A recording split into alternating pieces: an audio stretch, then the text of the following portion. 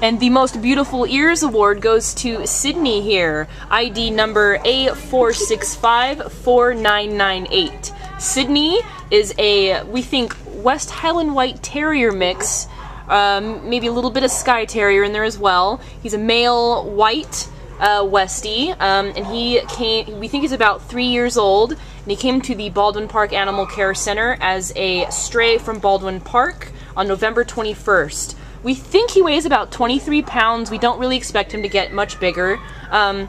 Sydney's taken a little bit of time trying to get adjusted here at the shelter. We totally understand any dog that's a little frightened here because it's not a very happy place for them, but he's gotten used to sitting in our volunteer's lap here. We think he really does love being held and carried. We think he could just fall asleep right there.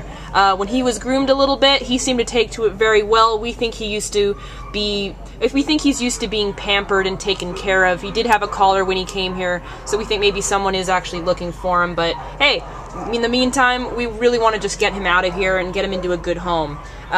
He could use a little bit more leash training, but we think it's because he's used to just being indoors all the time, probably wasn't taken out on walks a lot. He is shy, but he's also a perfect gentleman around the other dogs that he's met here. So if you're looking for a dog with very interesting ears here, beautiful coat, gentlemanly qualities, please come and consider Sidney to the Baldwin Park Animal Care Center, and we think that he would be a perfect dog in any household, and we think that he would definitely blossom once he gets out of the shelter environment.